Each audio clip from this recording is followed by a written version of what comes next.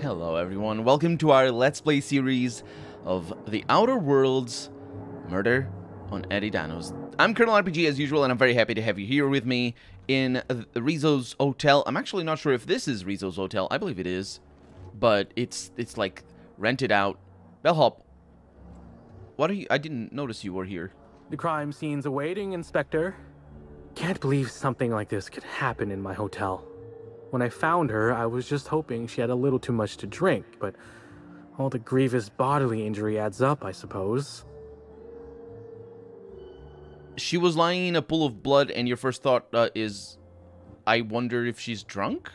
Hey, Byzantines and restraint aren't two words that often go together. Wouldn't be the first blood-soaked, unconscious party goer I've come across. Anyway, I'm sure you've got questions. I do. You want to give me more details on how you came across the body? Sure, I'd taken to checking the barroom every few hours prior to the unveiling. Just to make sure no sprats had snuck into the place. You understand.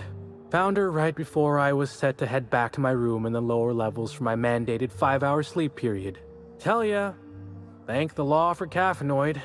Been too upset to get a wink of sleep since. And hey, now I can finally see smells.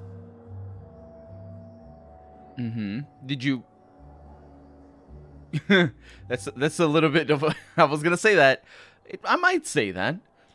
Any idea why Helen would have been in the ballroom after hours? Beats all hell out of me. Maybe she was, practicing for the unveiling? Did you kill Helen? You can tell me if you did. It'll be our secret. What? No. Just because I found the corpse doesn't mean I made her a corpse. I was in shift all day. Besides, I loved Helen serials. Well, the old ones anyway.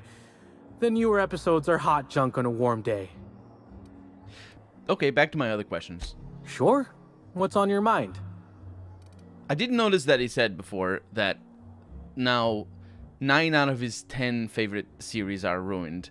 And I found that little detail a little bit too suspicious. But otherwise, I think his story is not particularly suspicious at the moment. Did you see Ellen on the day of her death? Of course I did. I just told you I found the body. No. Oh, wait. You mean when she was still breathing? No, of course I didn't. Plus, it's untoward for an employee to speculate about the actions of a hotel guest. Not that I saw any hotel guests interacting with her. You did. You did see. You're lying. I think we both know that you're itching to gossip. Honestly, you're more than a little right. I've been burning at the britches to share my theories. Day of her death, I saw Helen leave the hotel premises with the profit of profitability, and didn't see her come back. A little on the suspicious side, I think. Seemed especially strange, seeing how, as far as I was aware, the two didn't get on. Yeah, what's the deal with the profit of profitability? Is she a guest? Yep. Gives seminars on increasing profit margins and the like. Can't say much else, seeing how I ain't in the gossip market. Why didn't Ellen and the Prophet get along? As far as I can recall, Helen dismissed the lady's seminars in some kind of interview. Said her co-star used them, but she didn't.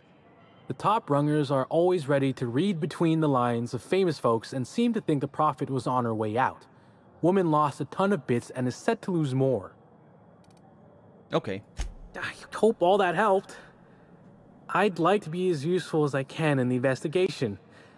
I just didn't want to steer anyone the wrong way. Right. Got any idea who might have wanted to do Ellen in? The other way around. The H's confuse me. Helen in. That's how it goes. Everyone's got theories. I don't reckon mine hold much more weight than anyone else's. Okay, bye. So, this is sealed. And it's also... I need to talk to everybody around here. Oh. That's really cool for a crime scene. It also makes sense that it would be like that because we have seen these things. Black hole Bertie's disappeared, you know. That poor fellow must be inconsolable. Yeah. We've seen this before in the game. Just not very often. It's not very common that that we deal with like private areas like this. I knew I should have gotten her autograph when I had the chance. Look at these people, gawking over Helen's corpse. Bunch of parasites. Well, it's not quite parasites in the sense that they're not really benefiting off of her. But yeah, I know I need to talk to you. Excuse me. Excuse me. That's not how I talk to people. F and E, you know how it goes. My last quarterly review said I had an attitude problem. Morale improvement program fixed me right up. Okay, so you're not the one I need to talk to. Also, I can do this? No. I can murder people. I'll figure it out. Don't worry. Don't worry. Idle camera unavailable, it said over there. Yeah, don't worry about it. It's totally fine. I didn't save, though. Did I save? Because I wasn't feeling the itch to save. No, I did. I knew I should have gotten her. No, don't worry. What I want to do is I want to do this. There it is. And on the left side of the screen, you can see monthly medical allotment maxed out.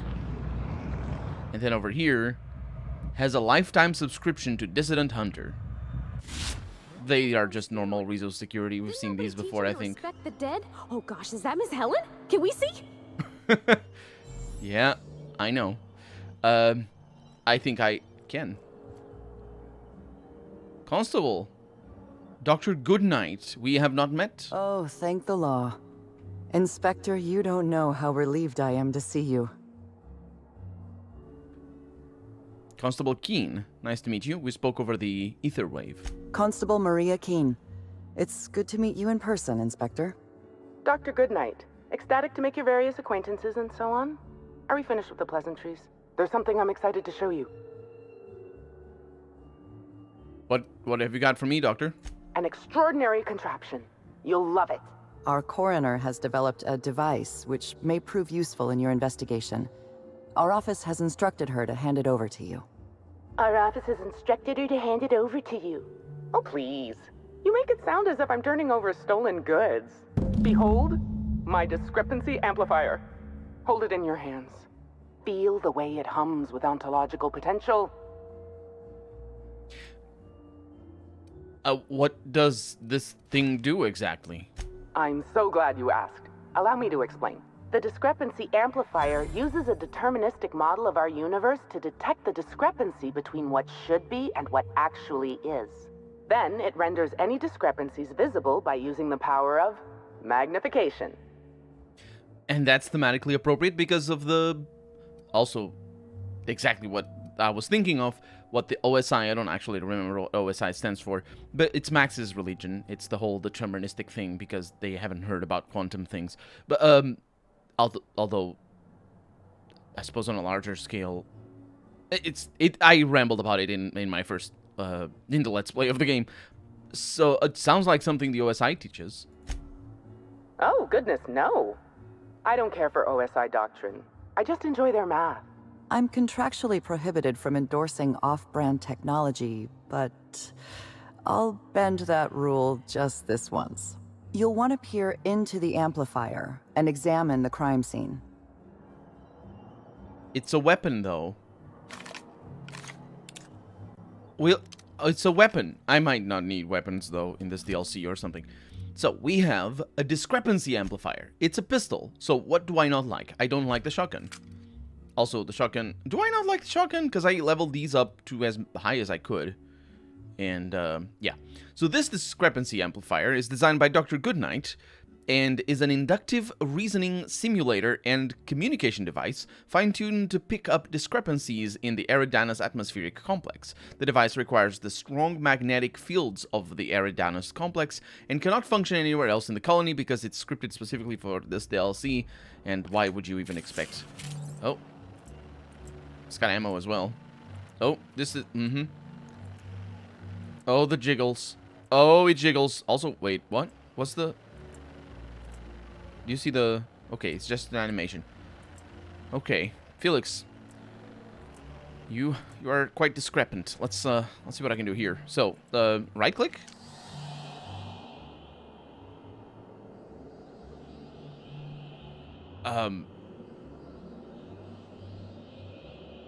Okay. Oh, the analyze is in this mode, specifically. Rizzo, let me just look around a little bit because I want to see what this is all about. Because this is where... Wait, is this where the body was found? 50 credits.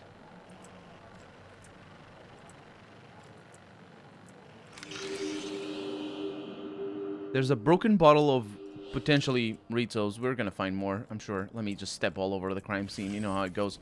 It is Rizzo's Spectrum Brown, although that looks a little bit bigger than the one in... There it is. There's more of them. That one is different. That one is not one that we pick up. Oh, because... Wait, you're... What the hell? This weapon is like a puppy. Is it because I'm... No, it's not because I'm not aiming at close things. It's just... This does something. Rizzo Spectrum. If it's brown, drink it down. That is one way of looking at it. Okay.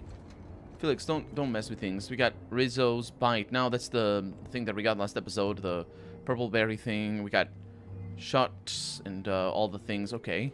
And an exit. Actually, it's a little bit suspicious. To Eridanos. That could be an exit strategy for whoever killed her. Timeline discrepancy detected nearby. Thank you. That is what you do.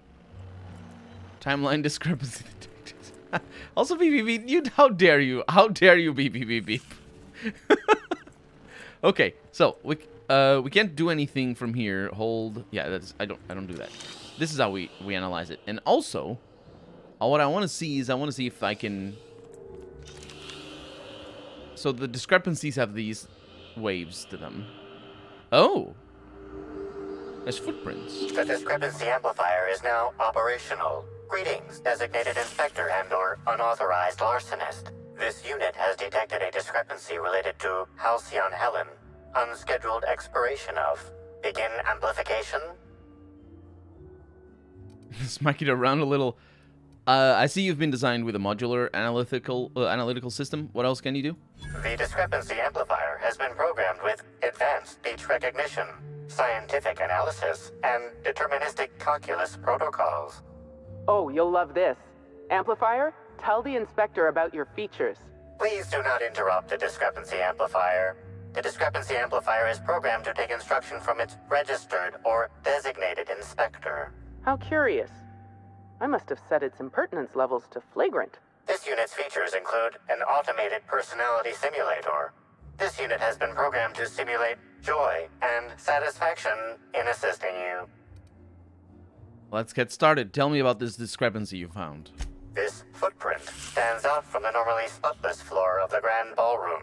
Typically, the ballroom is cleaned twice daily, which means this must have been made by either Helen or her assailant or assailants. The line didn't put it like that, but the voice actor just went, "Yep, I heard assailant or assailants," but in that mode. I can taste the dirt. Let's not do that. At least not right now. Discrepancy amplifier. Do the size of these footprints match anything you have on record? Footprint is a tailor-made 8.75, suggesting that its owner was very particular about their shoe size. It is also the exact size that Halcyon Helen typically prefers. There are traces of dirt throughout the footprint. My perception is not good enough for things. Amplifier, can you analyze the dirt? The dirt carries traces of fertilizer, as well as the faint signs of crushed purpleberries and grass. Grass, fertilizer, and purpleberries can all be found in the purpleberry orchards, located not far from the Grand Colonio. So Ellen must have been at the orchards before she died. Unless, of course, these are not Ellen's. And, like, they look pretty work booty kind of boots. But maybe I can't draw conclusions from that. This deduction appears sound. Good work, Inspector. I had a feeling we'd make some progress once we brought you onto the case. You'll need Administrator Ludovico to grant you access to the orchards. Contact him through the secure access terminal in your penthouse suite. Check in with the concierge. Your room should be ready by now. If it isn't, I may have to go shake someone by the collar. And we have a level up. I believe we get a perk as well from that. I don't know. So we can increase our everything above If I remember correct. Wait, can we?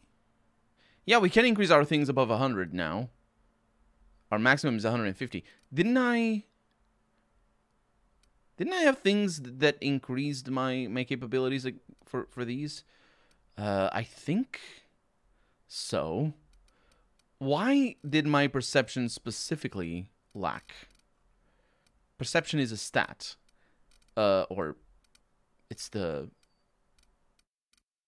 in the summary thing, I think.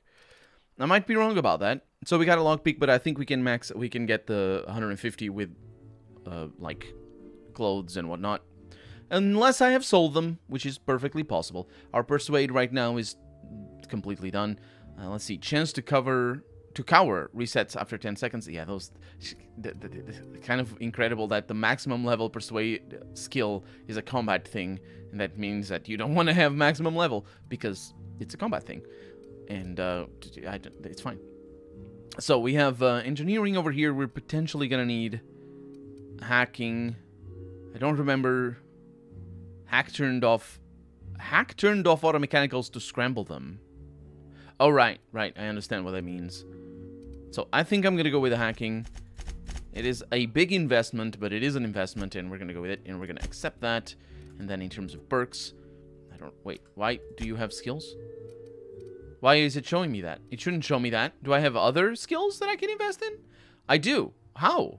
Oh, because this game is not like Wasteland 3. This one has an apply button, which Wasteland 3 doesn't, and it upsets me greatly in that game. So, damage to consequent... Yeah, I had some things over here that I kind of might want. Let's see. Movement speed during TTD for 5 seconds. Extra damage?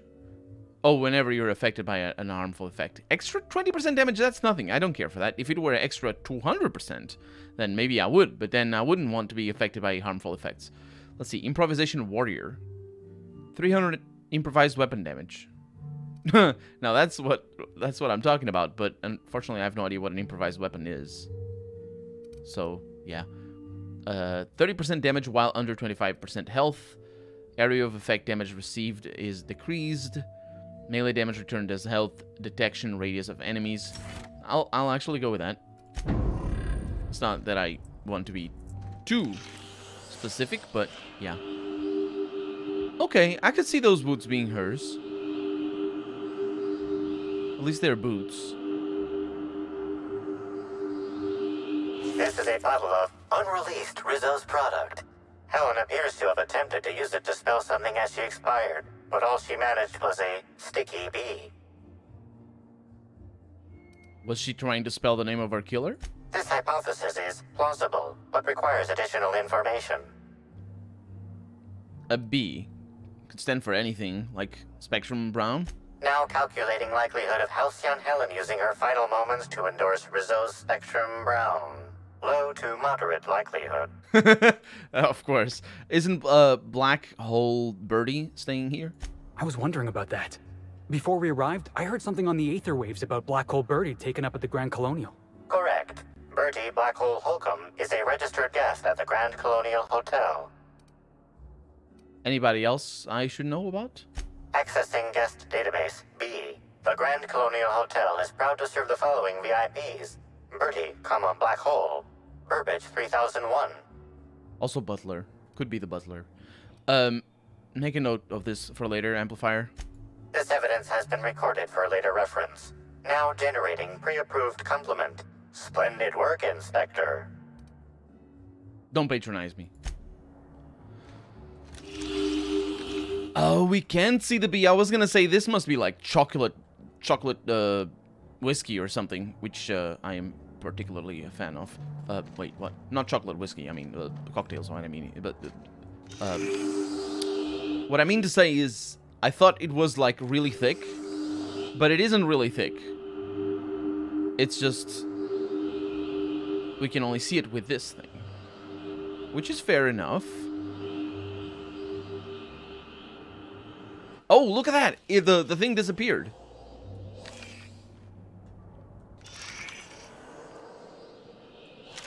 Oh, that means the puppy ears of the weapon, they only show up They only show up when there's things around. Okay, we can... Oh, this is really good. Okay, so we're gonna walk around with this out.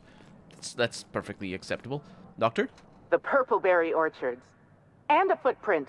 Inspector, that was absolutely marvelous. Beautifully deduced. With the help of my discrepancy amplifier, of course. Yeah, I'd like a word with you. Ah, I was waiting for this. Yes, of course. I'm only too eager to cooperate. So tell me about the body. What's the cause of death? My apologies, Inspector. I've not yet finished my autopsy. Come back later? Sounds good. I'd like to know a little bit more about you. Oh, why, I'm flattered, Inspector. Let me think. I've worked at the Grand Colonial for about as long as it's been around. Prior to that, I lived in Byzantium, but I always felt like it was missing something. And that something turned out to be corpses. Byzantium has much in the way of luxury, but examining the dead does not rank amongst the preferred activities of the elite. I was gonna say, it's got plenty of corpses now that I killed half of its leaders. But that's in the main storyline. Well, also my decisions, it's not, you know, mandatory that you do that. It sounds like you enjoy being a coroner. Absolutely. Usually I'm just a medical practitioner, so I almost never get to deal with anything as unique, or as quiet, as a corpse. The most interesting thing I saw prior to this was the back of Mr. Woolrich's throat after he blew out his vocal cords shouting at an attendant. If I weren't here, I'd be back in my quarters, rewatching Byzantium in the spring, or working on my automatic sprat peeler. That's... Speaking of inventions, I'm curious about this discrepancy amplifier. Oh, good. One of my favorite subjects. Ask away, my dear. Ask away. What made you invent the amplifier?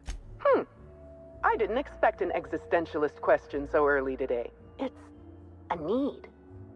Just as sprats feel they must breed, or canids feel they must brutally maul each other, I feel the need to create.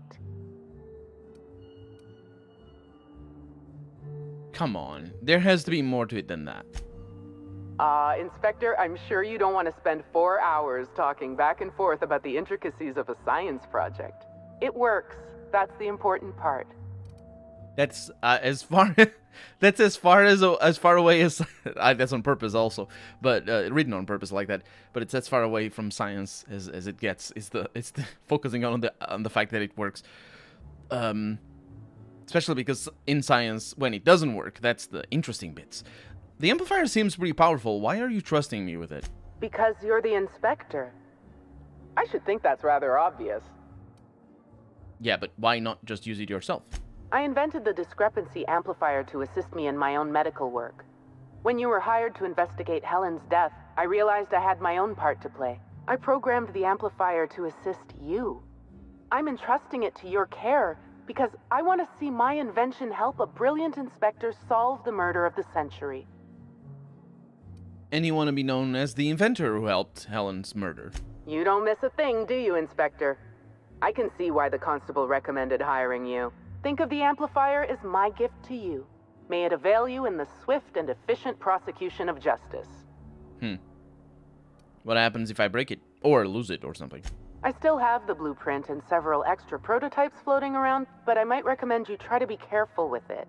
Some of the amplifier's internal components are rare, shall we say, and I don't have an indefinite supply. Okay. You sure you don't want to know anything else? Oh, all right. We can change the subject. Yeah, can I ask about the discrepancy amplifier again? Oh, good. One of my favorite subjects. Ask away, my dear. Ask away. Nah. You sure you don't want to know anything else? Oh. Yeah, space is how you skip the dialogue. Okay, we'll talk later. Parvati? Hey. Something I should know? Yeah, I'd like to ask some questions. Are you asking me these questions in an official capacity? Yep, got my inspector hat on. I understand you're being metaphorical, but I'm contractually obligated to remind you that Rizzo's cannot provide you with any official brand-associated headgear. Please, ask your questions. Who found the body? Norval, head bellhop. He was understandably distraught. I believe his feelings were genuine. He's a remarkably poor actor. Hotel security corroborates his whereabouts during the murder. I haven't included him in my list of suspects, but neither am I convinced of his innocence. Yeah, I'm more or less there. It's kind of, it's really good that she mentions this. He's a remarkably poor actor, because he is. But also that sets a standard for the game. Because it isn't just that the game is being, you know, a little bit helpful to us by making him be so blatant when he lies. It's that he is one of the people who we can tell from the voice acting when they're lying. And that means that it's not going to be as simple as just paying attention to the inflection of their voice and all that. What makes you say that, though? I'm a little suspicious of anyone who enjoys his job as much as Norval. He's also obsessive in his appreciation of Helen's work. Obsessive passion can lead to irrational behavior. It's a fact of modern science. I'm actually not sure that he is obsessive. He is also obsessive in his appreciation of Helen's work. She either doesn't understand how he sees her work, or she's talking about a specific type of appreciation. You know, like in that he likes her older stuff rather than the newer stuff. And he is obsessive regarding her older stuff, and maybe even regarding her persona, but not necessarily her work. Either way, the point is, maybe that's not quite as true as she thinks, or is making it out to be. Is she trying to put... Are you trying to push the blame on the butler right now? It's not the butler, it's the bellhop. Actually, that starts with a B as well. I think the butler did it. I mean, it has to be the butler, come on. Either way, anyone witnesses any witnesses to the murder? If there were any witnesses, none came forward. Ballroom cameras were also offline at the time of the murder. Oh. Helen was very particular about having cameras on her. Security footage would have constituted documentary filmmaking. Can't afford that. So, no witnesses. What about the murder weapon? There's no sign of the murder weapon. Whatever it was that killed Helen, the killer took it with them. Frankly, I'm having trouble imagining exactly what it was that killed her. Yeah. Any signs of a struggle? Was Helen armed? Helen was known to carry her signature weapon, a bespoke handgun known as the Needler. There was no sign of any such weapon on her body. The Needler's real? I watched her use that thing in the gunfight at the end of Terror on Monarch. You keep excitable company. I hope they won't complicate your investigation by touching things. I hope they will. Do you have any suspects? Spencer Woolrich and Bertie Holcomb are officially persons of interest in this investigation. I've mostly ruled out Mr. Woolrich, leaving Bertie Holcomb as my lead suspect. Let me rephrase that. He's your lead suspect. I've been instructed to turn this case over to your capable hands, while I continue to serve as a consultant. The question of why you've been instructed specifically to take care of the case in the first place immediately pops to my head. Either way, we have two suspects. That's good, and we also have some perception and intelligence checks over here. You seem a little relieved, and your lead suspects are a star tossball player and an actor. It's basically, I think this one is the most interesting, the perception one. But the first and the third one seem to be about the same thing. Yeah, you sound a little relieved. Work is simple. People are complicated. The people involved in this murder are especially complicated. Mr. Woolrich was Halcyon Helen's professional rival. It's possible jealousy drove him to take Helen out of the picture. I apologize for the wordplay. Conversely, Mr. Bertie Holcomb was Helen's paramour. The relationship was reportedly dissolved. I can't rule out her murder as a crime of passion. I'd just like to point out that there's a certain... It's not a certain, it's like there's blatant good writing when you have this word, or this sentence over here. I apologize for the wordplay. And the reason why it's blatantly good writing, not that the rest isn't blatantly good, but this one is, well, the rest is good, but this is blatantly good. And it's a little bit, it's easy to spot, and that's why it's blatant. The point is, what does this sentence mean? I apologize for the wordplay. It means that she is saying that Mr. Woolrich, not Woolrich, but it's Woolrich, she pronounced it like that, is trying to, or could have been trying to take Ellen out of the picture, and the picture here is the moving picture which is movies and all that. And so it's a pun. So what the sentence here is here to do is basically, well, this sentence was written born out of the need to say the expression, the common expression, pardon the pun. But pardon the pun, I'll propose to you, amazing, delicious viewer, pardon the pun is a very socially charged expression.